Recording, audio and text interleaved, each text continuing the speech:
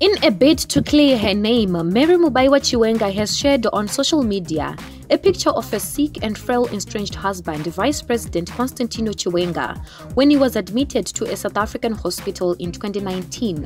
Chiwenga was eventually airlifted to China, where he spent about 4 months receiving treatment for an undisclosed ailment.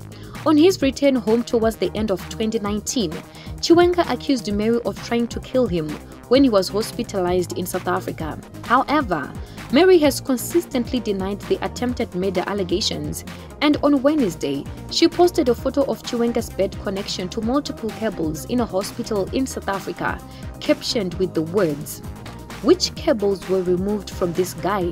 That is when he was in South Africa in 2019.